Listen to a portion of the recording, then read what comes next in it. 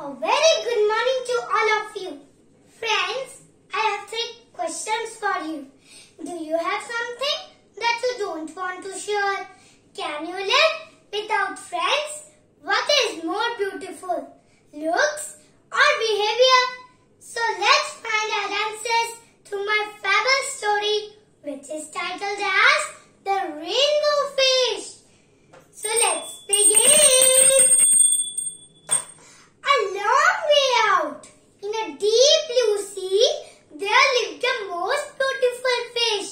Do you know why the fish is most beautiful? Because the fish has sparkling colorful scales and everyone calls her rainbow fish. The other fish would call the non-rainbow fish, come and play with us. But the rowdy rainbow fish just passed away silently.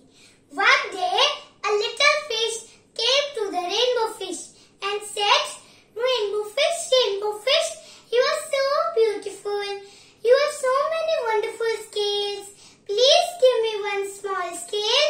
The rainbow fish cried in anger. Get away from me. After that, no one tried to go near the rainbow fish. One day, sadly, she thought, I'm really beautiful. Why doesn't anybody like me now?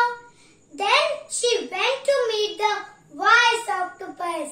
The octopus said, give your sparkling scales to the other fish. Then you will discover the happiness. Give away my scales. I can't. My beautiful shining scales. Never.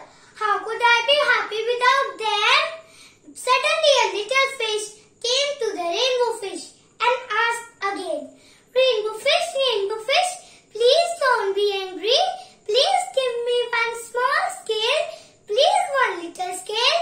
The rainbow